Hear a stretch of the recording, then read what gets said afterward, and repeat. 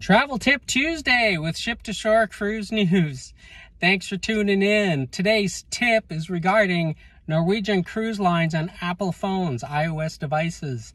Once you're on board and you're connected to the shipboard Wi-Fi, you can still use your messaging service on your phone as if you were sitting at home. You can text all your friends on board, all your contacts. They got to be a contact. You can text your contacts in your group as if you were back at home on shore as well. Interestingly enough, we also tested it and you can text people back home.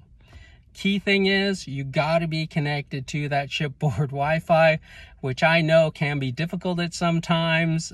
You got to remember you're inside a metal box, inside a bunch of other metal boxes, and sometimes that Wi-Fi signal is not too great.